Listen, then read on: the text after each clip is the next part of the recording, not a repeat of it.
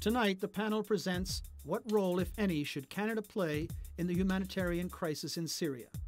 But first, some background. The Syrian Arab Republic, commonly known as Syria, is a country of 21 million in the Middle East.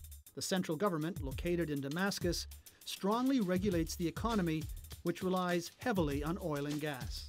The country is comprised of many diverse ethnic and religious groups, with Arab Sunnis representing the majority. In 1946, Syria gained independence, but then experienced multiple military coups until Hafez al-Assad and the Alawite elite came to power in 1971. In 2000, Bashar al-Assad, Hafez's son, came to power, but few reforms materialized and the country remained under emergency law.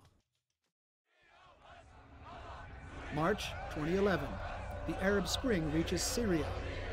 Protests in Damascus and Daraa trigger a series of events that would eventually accumulate into a bloody civil war that would leave no Syrian untouched. Each month, the casualty rate increases. From the 2012 massacre in Hula, where 83 women and children were killed, to the recent use of chemical weapons, murder, massacre, and mayhem have become a regular occurrence in Syria. Even cyberspace is not immune, as both sides wage an informational war. As the atrocities mount, the international community has struggled to respond. Many Western countries have sent millions in aid. Canada alone has provided $362 million. Meanwhile, China and Russia continue to veto UN votes sanctioning Syria.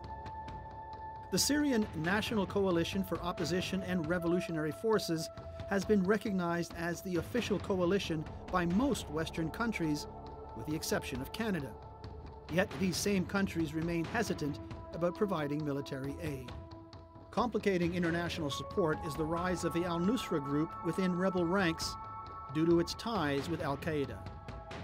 A recent deal may have removed chemical weapons from the equation, yet despite this, the civil war rages on and the death toll continues to rise. After 959 days, 2 million refugees, and 100,000 plus casualties, the question remains, what role, if any, should Canada play in the humanitarian crisis in Syria?